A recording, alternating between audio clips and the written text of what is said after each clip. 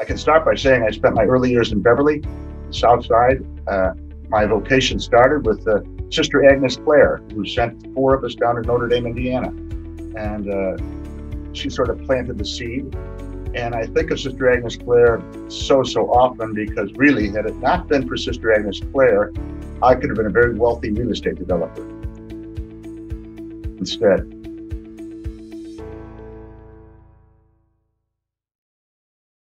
Ordained in 1973 and was assigned to a very large parish, what we used to call a factory parish, where everything happened, large school, weddings, baptisms, funerals. It was a great start to the priesthood.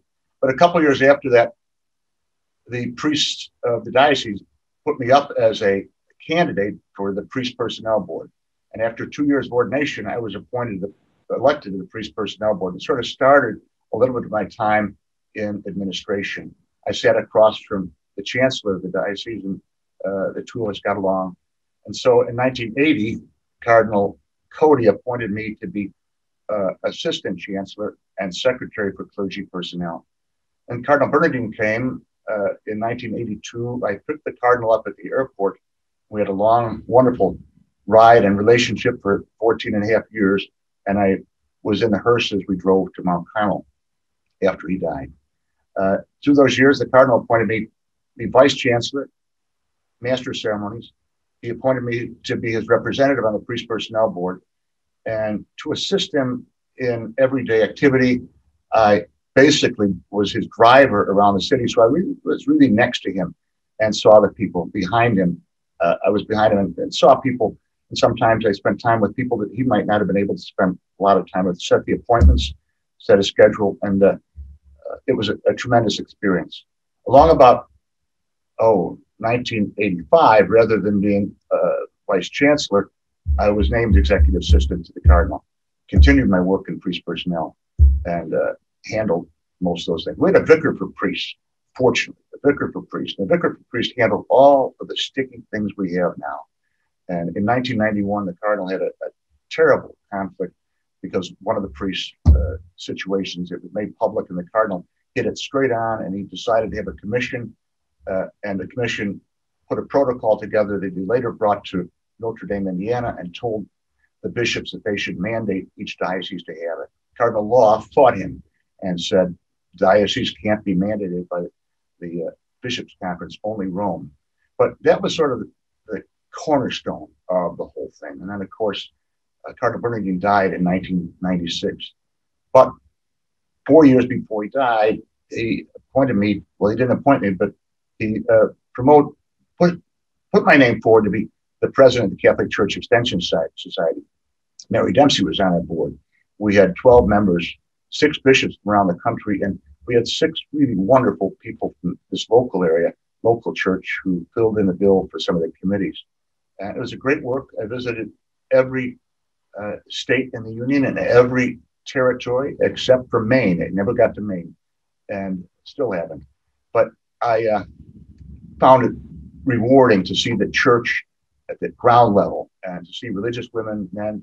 Extension provided funds for property and then building a church and providing seminarian education, religious education, and also Newman work. So it was a wonderful experience for 8 years. Cardinal Bernardine died about 1996. I remained in that and continued to live at the Cardinal's residence and did that work. And then in 1991, I left Catholic Extension, and I can say, as John Brennan could say, that he's here because of his father and mother. Ed Brennan was the person who really got me involved at DePaul. It was in 1998 or 1999 that Ed and Lois came to the Fenwick graduation and caught me afterwards and said, Ed said, I'd like to sit down and talk with you. And they talked with me, and Ed asked me to be a member of the board of trustees of DePaul. And that's where I joined. When I left Extension, I got a call from Jack Minogue. And he said, we'd like to talk to you. He said, we'd like to have you come and work at DePaul. And prior to that, Jack Egan died. And he said, we'd like to have you come here. I said, Jack, I am not Jack Egan. I could never take his place. No one could take his place. We know that. We know that. We want you to come. So I sat down with Meister, McHugh, and Minogue and talked about what I'd be doing. And basically, they said, be Ken Velo. I said, what does that mean to you? Be Ken Velo. Represent the university with Catholic business, Catholic government, the Catholic Archdiocese. And I think about that time we came through with Cordia Ecclesiae, which was a document from the Rome about the church and universities and doctrinal orthodoxy. And so there's a chasm between universities and dioceses, similar to what occurred between dioceses and universities when Obama received the Laetare Award from the University of Notre Dame. I saw that same tension. So I think that's one of the reasons why Ed had asked me to join in consultation with Jack and the Vincentian Fathers. I'm not a Vincentian priest. I love working with the Vincentian priests and gotten to know all of them through the years and admire what they've done and in the spirit of Vincent. And so these last years, I've been working in what's known as Catholic collaboration, but I think it was a broad title Jack gave me to sort of do the things I'm doing. It was shortly after I arrived here that Jim O'Connor, who had been chairman of Commonwealth Edison, called me. So we have a problem at Big Shoulders. We have an executive director who's going on maternity leave. Will you come and help us? He said, will you come and help us full time? I said, well, Jim, I just got new furniture at DePaul. I can't come, but I will help as much as possible during this maternity leave. So I went there. I worked with the staff for a number of months. The executive director came back. She really wanted to be with her child. And shortly after that, Josh Hale was brought on to the picture. And so they gave me the title of non-executive president when I worked with the executive director. And then when Josh came, I held that, but I continued on and I said, I really belong with Jim O'Connor and John Canning as co-chair. So we have a team of 4. I work with them. It's my part-time job. Sometimes I feel guilty because DePaul pays me, but I'm in that. Jack Minogue always felt as though that enhanced what I was doing. And I did meet so many other people.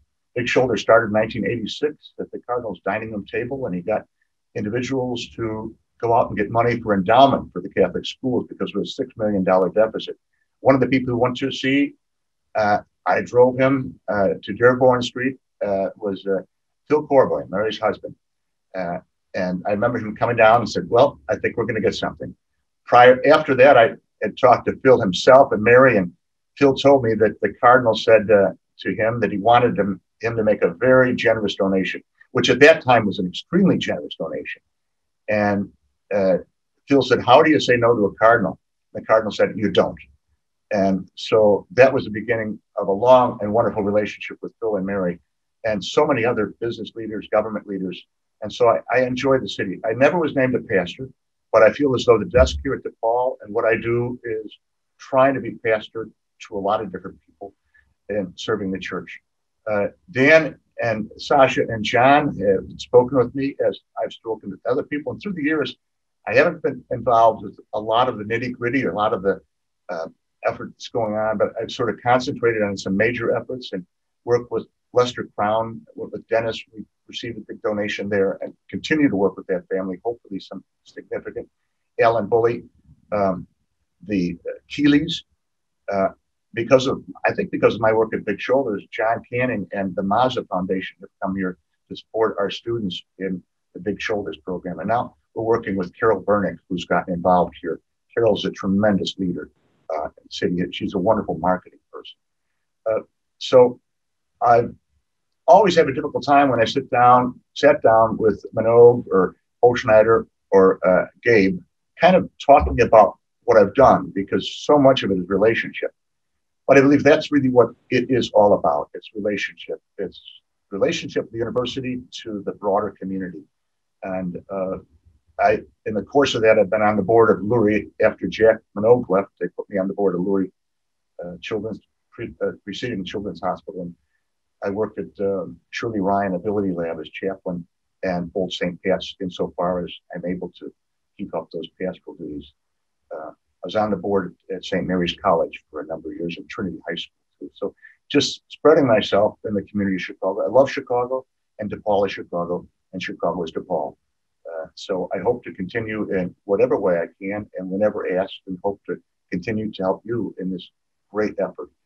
The students of DePaul are so diverse, and it's wonderful to see all, because that's what it really is about these days, especially with all that we're going through and seeing the strife that we've had in the city, the more people that understand diversity, and also our relationship to the Jewish community. I feel strongly about our brothers and sisters in the Jewish community and try to be as present to them as possible at different times, especially making a few calls these days because it's a very stressful time seeing what's happening on the evening news or in Brian Williams and what's happening in Jerusalem and we're just terrible strife that you see amongst the children and families and buildings going down. So all those different efforts, I enjoy. I'm probably at a retirement age, but I don't think I'll retire. I find myself through this pandemic saying it all the more. I said, I had a hard time some mornings when all of a sudden a lot of the pastoral work was taken, hospitals, funerals, weddings became smaller, and saw myself in a different time zone. And so I determined then, as I did before, that I'm just going to keep on going. The Italians have an expression, stay on your feet. That's just what I'm going to do, stay on my feet. Thank you for the opportunity to speak to you, and I'll be most willing to answer questions. What I didn't say was at Big Shoulders, we're raising now about $22, $23 million.